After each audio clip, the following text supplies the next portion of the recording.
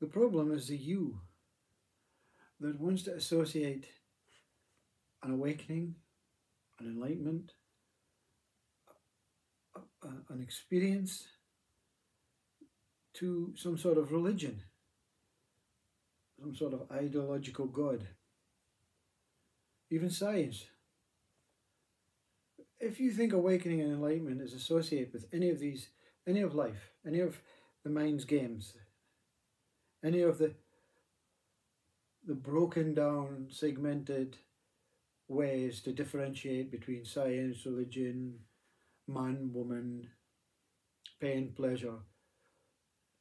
If you're trying to associate this like possible awakening enlightenment through a religious belief, then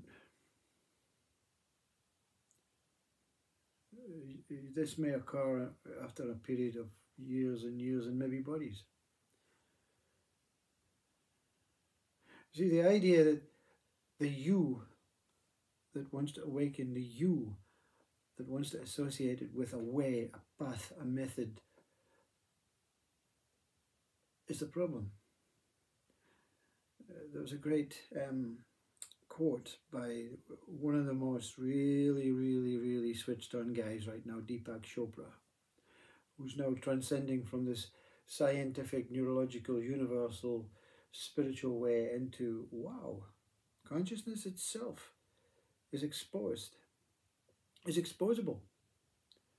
You don't have to do anything, think about anything, ask any questions about relations to science, universe, religion, spirituality. You have to just look at yourself.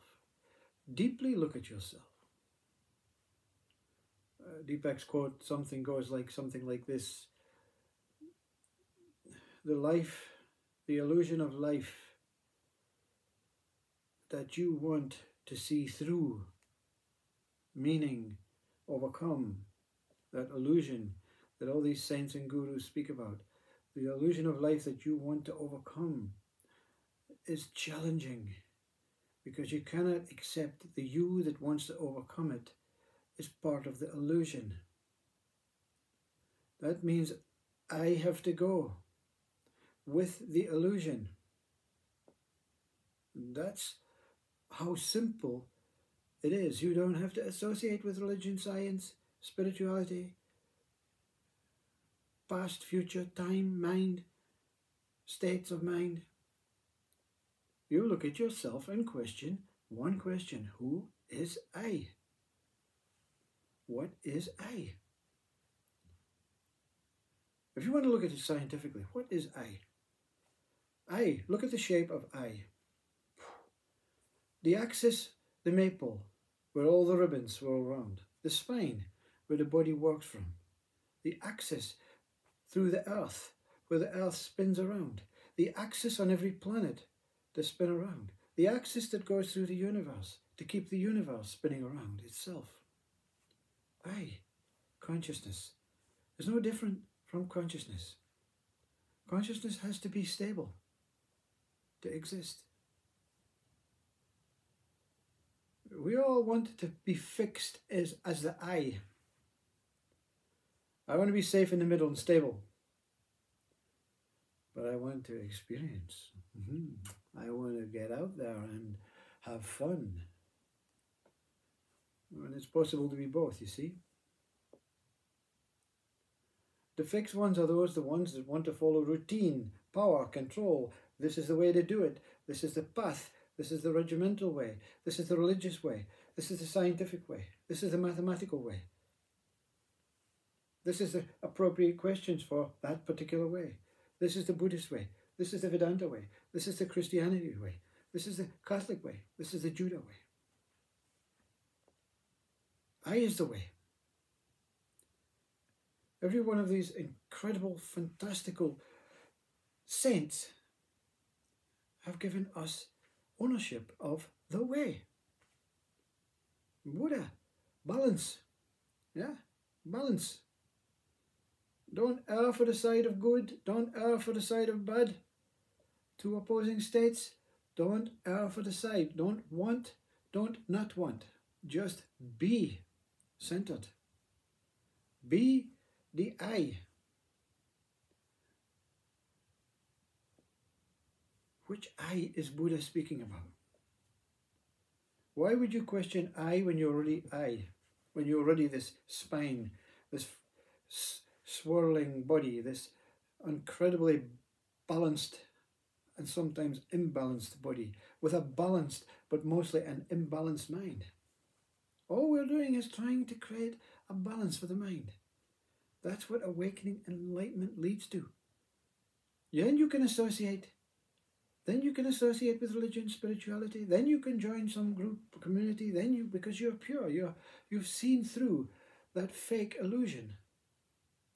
And you've dropped that I that was part of the illusion.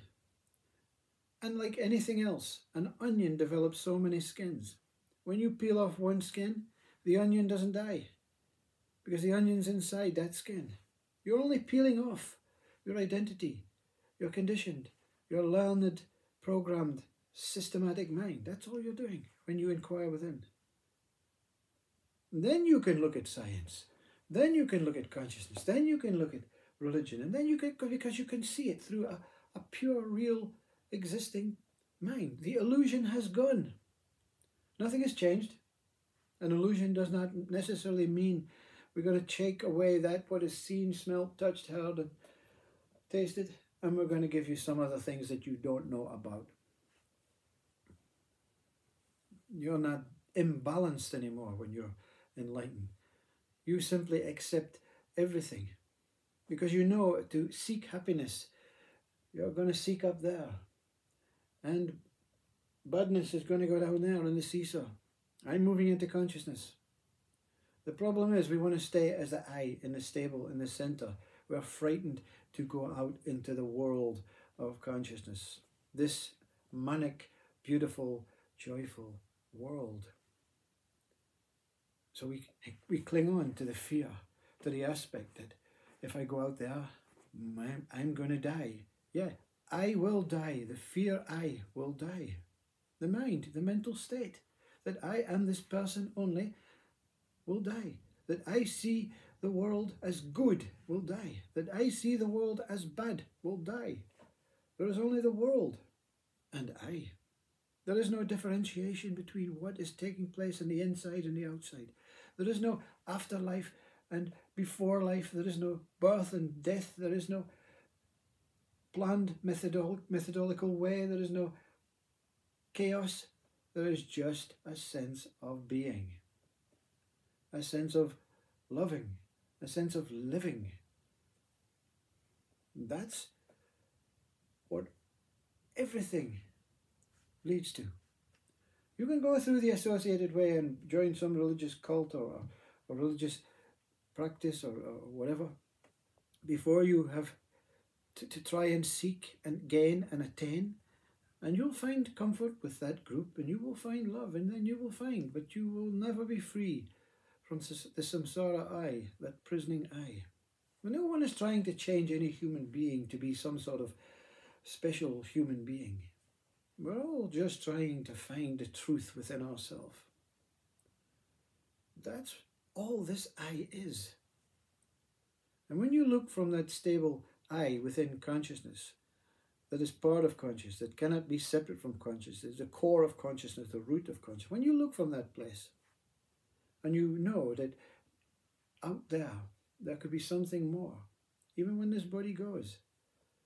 So the Tower of I is never separate from me, but I is consciousness, the I that dwells within the consciousness that I is, that I created, that I cannot not be. I can move into anything, any planet, any star, any galaxy, because I is free. I is free from that me, that person, that associated thing that attaches to specific things in the world. There is no attachment. There is no detachment. There is just life as it is.